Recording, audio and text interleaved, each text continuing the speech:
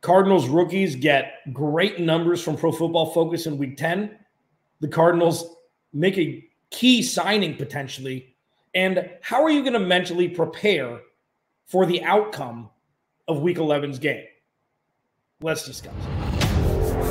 You are Locked On Cardinals, your daily Arizona Cardinals podcast. Part of the Locked On Podcast Network, your team every day.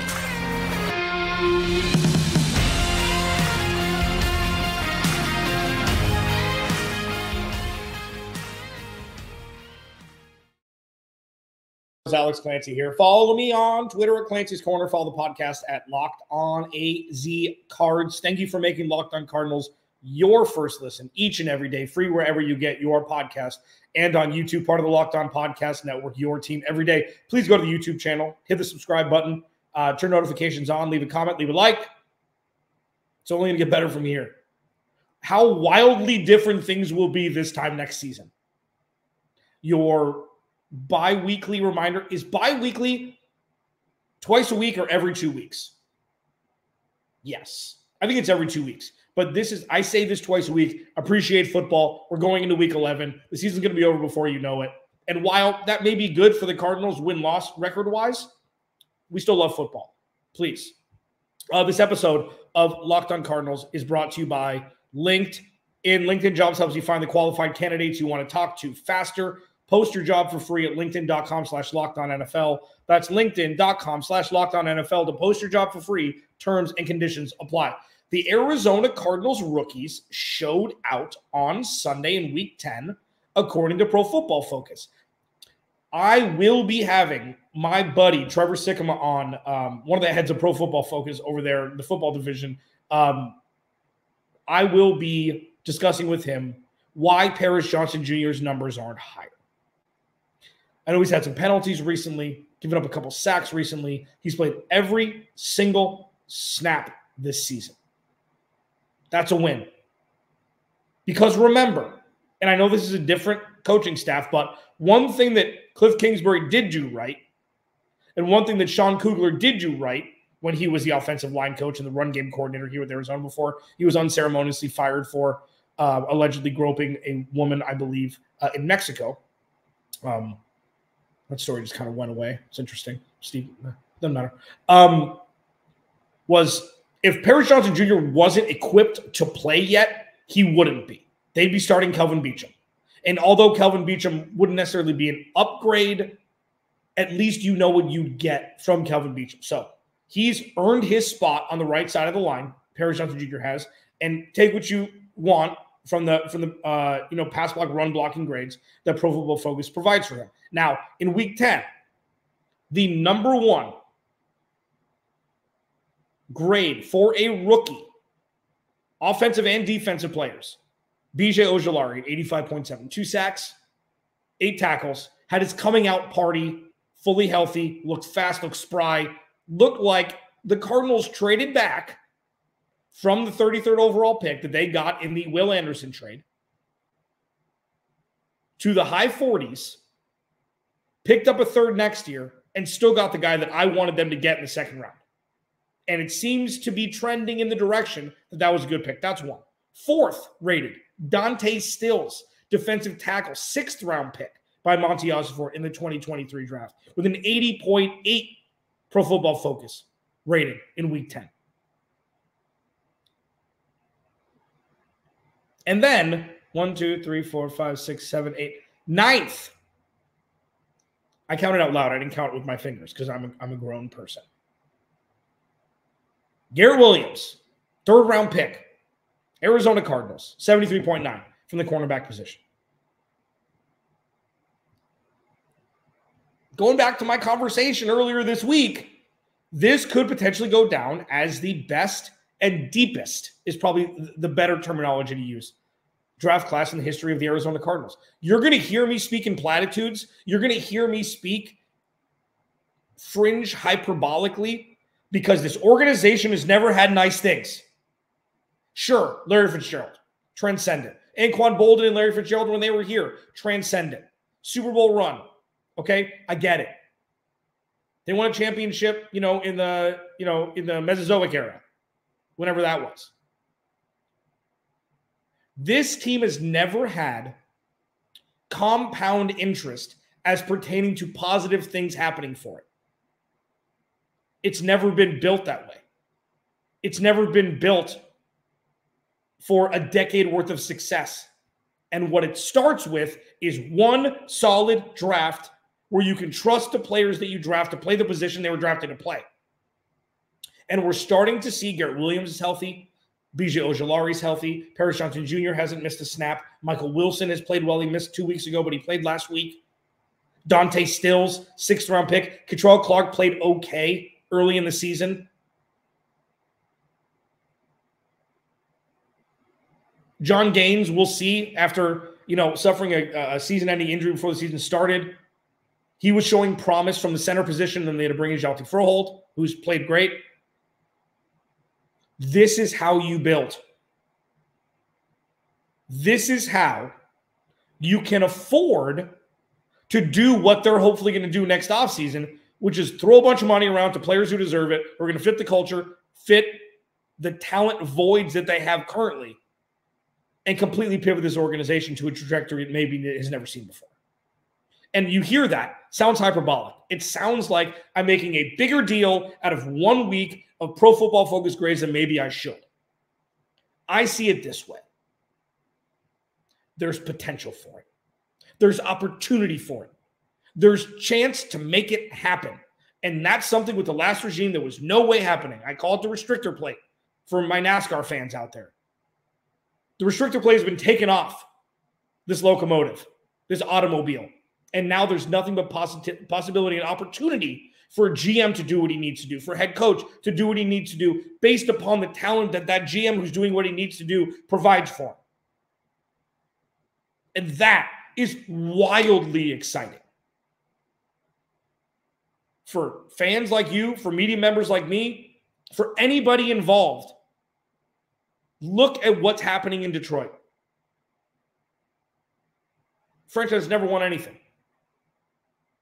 Look at what's happening now.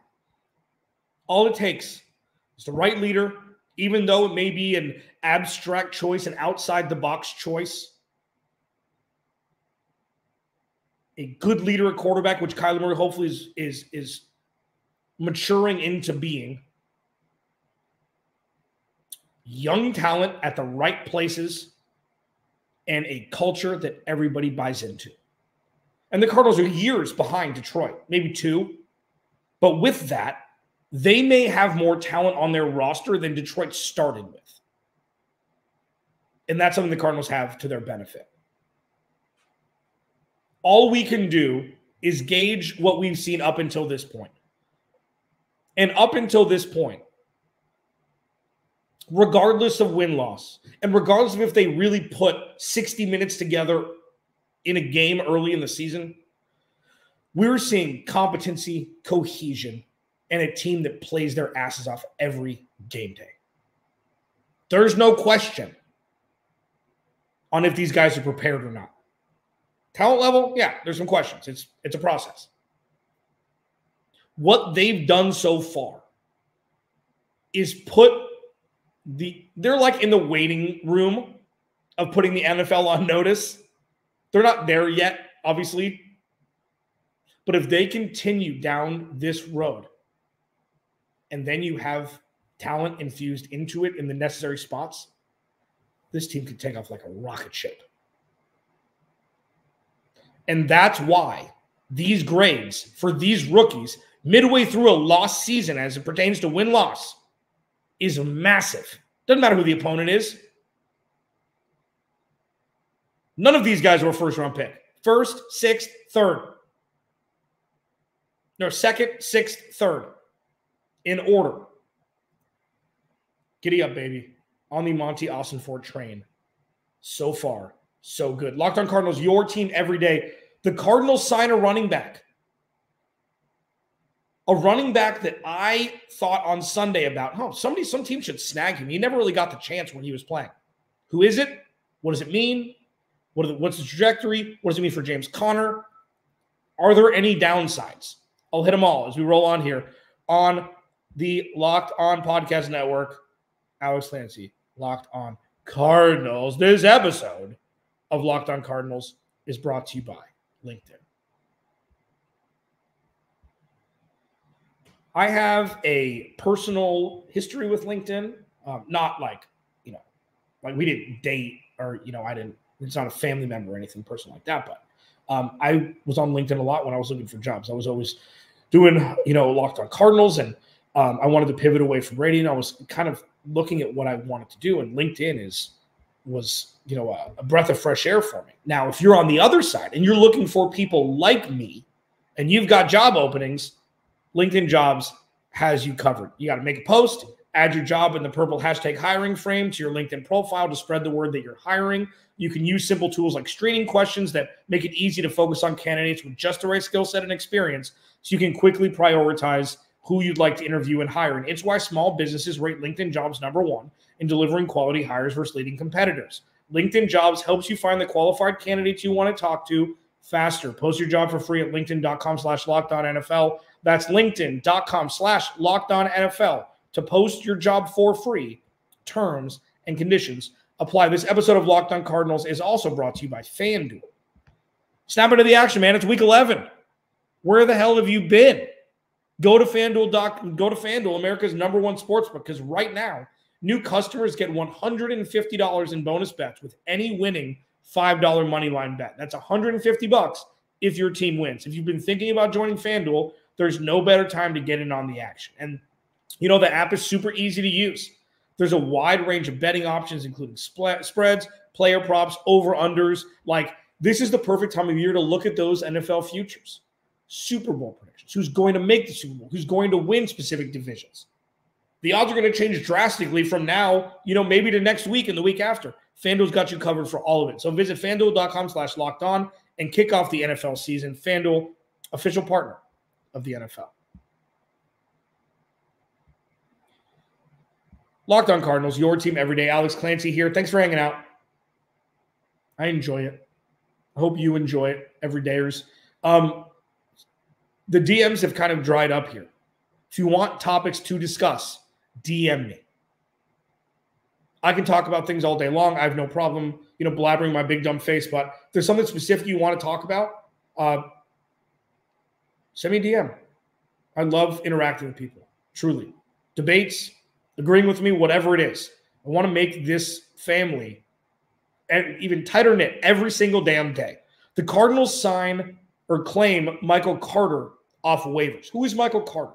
Let's jump back to the 2020/2021 college football season, where he shared a backfield with a running back named Javonte Williams in North Carolina. Who is their quarterback? One Sam Howell, now the quarterback of the Washington Commanders. And while the majority of the time Javonte Williams got most of the pub, Michael Carter looked like the second act. He's a little bit smaller.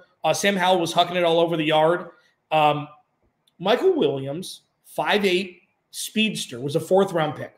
So contractually, he's under contract for one more season after this season. And team-friendly is the understatement of all understatements as pertaining to his contract. Okay? So the Cardinals have that checked. He signed a 4-year, $3.8 million deal when he got drafted as a 4th-rounder, and he's got one more year on his deal. Okay? What has he done in the NFL so far? He's in 2021, he rushed for 639 yards and 4 touchdowns. In 2022, he played 16 games, ran for 400 yards and 3 touchdowns. He was never the lead guy. They had Le'Veon Bell, I think, was there. They had a bunch of just guys over and over and over again. And he never really got a shot. And what have we been talking about here on Locked On Cardinals? I'm sure other publications, but this is Locked On Cardinals, so we discuss what we discuss on here. Just a compliment to James Conner. I didn't think it was necessarily going to be for this season, but it is. And I think it's going to be a fantastic addition, a little speed to go along with James Conner. The Cardinals aren't making the playoffs this year. Sorry if I spoiled your dreams, your hopes and dreams. Finding out what works for the future. I could see Michael Carter's skill set working brilliantly with Drew Petzing's offense. I don't know if they use him as a gadget guy. I don't know if they use him between the tackles. I don't know if he'd just be purely off tackle, jet sweeps whatever it is. And the one thing that he will be able to provide is an RPO with Kyler Murray with two speedsters, regardless of who ends up with the ball. And I think that is very, very future, like the foresight that Monti Ossenfort had after he was cut and put on waivers by the Jets a couple days ago. I think this is a win-win. I don't even know if he's going to see the field. I don't know if Amari DiMercado is going to come back healthy and they're going to use him as the second guy. What I do know is, by many metrics, Keontae Ingram is one of the worst running backs in the NFL. And I know that it's tough. Like, I have this theory. Again, it's because basketball is my first love, so I kind of go back to basketball with some of these analogies. Many players, so say basketball, so they play AAU ball. They're always the star. High school, middle school, high school, AAU, whatever. They're always the star. They always start. They play the majority of the minutes, and they're used to, doing layup drills, sweating still with their warm-ups, take it off, go play basketball. A lot of times it's difficult for players going into the NBA to sit on the bench and become a bench player early. It's not anything they've ever done before. So with Keontae Ingram, he was never really given, like he was in spots given first-team reps. Like, you're going to get 25 carries today.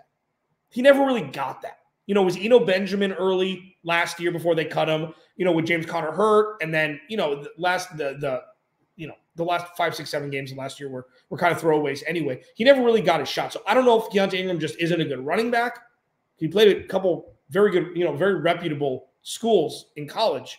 USC was the last one. But, all in all, I'm not really sure as to why, but the Michael Carter signing, I think, is going to be – because remember, a lot of what I've been talking about this offseason and through the first 10 weeks is the Cardinals need to find their stars for the future, or players that have the potential to be stars, in an effort to save drafting high draft capital for positions that they drafted in 2023. And Michael Carter, while I think we would have known already if he was going to be a star in this league, as the NFL pivots to a truly, running back by committee system, on top of the fact that James Conner is not getting any younger, he just got off injury. I've screamed from the mountaintops for the last 2 years that he should only be touching the ball 55 or 60% of the time. Having a change of pace guy like Michael Carter on the Arizona Cardinals can do nothing but help. And if it doesn't work, it doesn't work.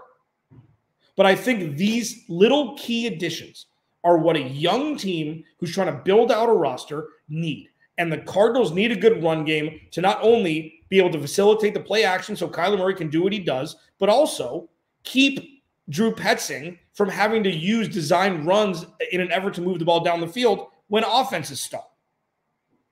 So I think this is a home run, low risk, potentially high reward. There's applications out for Arizona Cardinals for the future.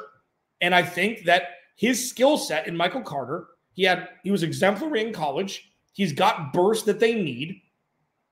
They've got burners in the wide receiver position. They need one from the running back position, not named Kyler Murray when they're design runs or RPOs or whatever it may be. So I think this was a home run. We'll see what happens. I'm stoked. I said this past weekend, because Michael Carter got on the field for a second, I'm like, man, they are wasting his talent. And after bringing in, Breece Hall, obviously drafting him and bringing in Dalvin Cook this offseason, maybe Michael Carter is not fit for the NFL game. I find it hard to believe with his speed that the Cardinals couldn't find a spot for him to play meaningful snaps this season and maybe on into the future. There is an existential and mental crisis that I've been going through for the better part of 3 months now, maybe 4 when I saw the schedule come out.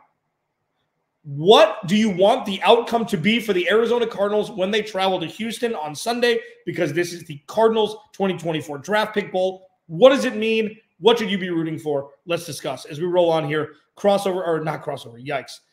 That's tomorrow. I'm doing Crossover Thursday with John Hickman from Locked On Texans, one of my favorites here on the Locked On Podcast Network. This episode of the Wednesday edition of Locked On Cardinals is brought to you by PrizePicks. PrizePicks is badass. PrizePicks is easy. PrizePicks is fun.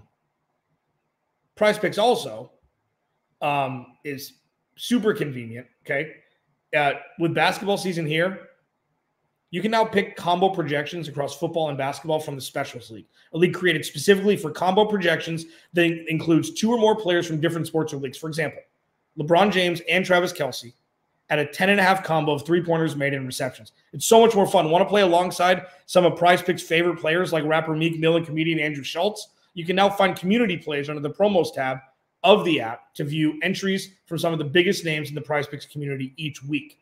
Okay, so go to prizepicks.com and prizepicks.com/LockedOnNFL and use code LockedOnNFL for a first deposit match up to $100. Again, go to prizepicks.com/LockedOnNFL and use code LockedOnNFL for a first deposit match up to $100.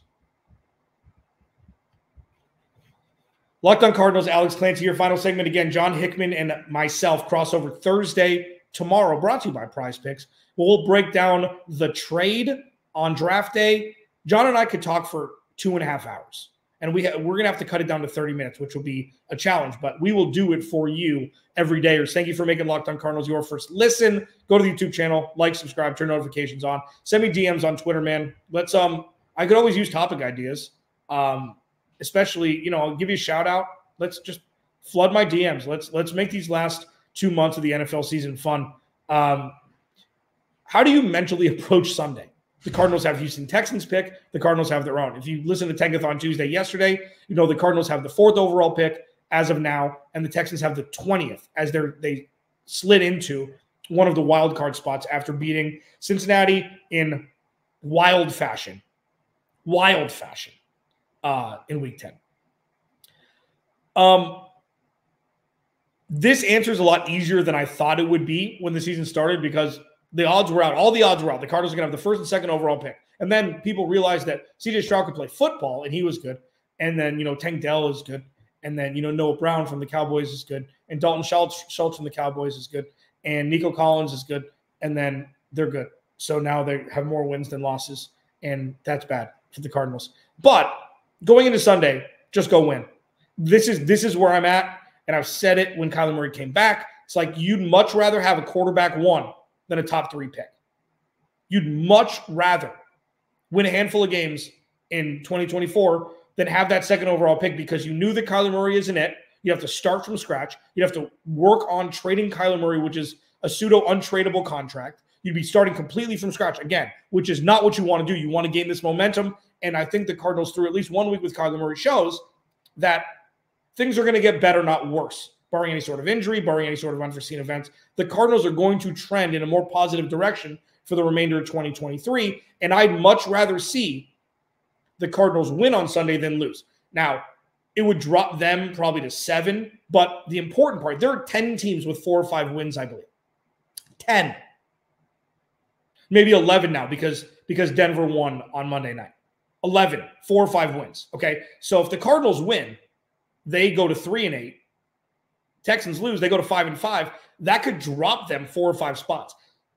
It's more important to me that the Texans pick is as high as possible. High meaning closest to the number 1. With the Cardinals, they're going to pick top 10 regardless. Okay, so if the Cardinals pick 8th and they pick 14th, I'd much rather that than 4th and 20th or 5th and 20th. I mean, Monti Ossenfort can do weird things. I mean, he could trade future capital or, current capital to move that Texans pick up to the top 10. We don't know. The bottom line is the Cardinals need everything. They need everything. So you can X out them drafting a running back in the 1st round. You can X out them drafting a quarterback in the 1st round. You can X out them drafting a safety in the 1st round. Everything else on the table. So look at what the Ravens have done. Look at what the Eagles have done. Doesn't matter if you draft in the top 3, you draft in the top 15, you draft in the top 20, you draft in the 1st round. You can find your stars for the future, regardless of where you draft. We'll take away the Marvin Harrison Jr. dream. Sure. There's going to be another one in 2 years. There's going to be another dream, for somebody else. Dream last year was Will Anderson. There's going to be a dream every year. Jalen Carter was last year. You're going to dream. You need to eat your vegetables before you can draft the dream players, unless the dream player is an offensive line or an edge rusher or interior defensive line for the future. So going into Sunday, I'd love to see the Cardinals come out with the win. The Texans are they've got more buzz around them than the Bills, than the Chiefs this year. They've got more buzz than I know the Chiefs are pretty much on autopilot at 7-2. But the Texans are one of the most fun teams in football. And then going back to the actual trade itself, and I'm going to ask John about this tomorrow. Doesn't that trade seem like a perfect 100%, even splitting hairs, even trade for both? Both teams got what they wanted. Cardinals needed future draft capital. The Texans wanted a quarterback for the future. They wanted their edge rusher for the future. They got this year. And they don't draft in the first round or third round next year. I think everybody wins. And very rarely do trades, especially with trades between the Cardinals and the Texans, very rarely is it a perfect, even Steven trade. And I think both teams won out to the millionth decimal point for what they wanted to achieve with the trade. It'll be fascinating. John Hickman, Locked on Texans, Alex Clancy, Locked on Cardinals. We'll be doing our crossover Thursday tomorrow. I will talk to you then.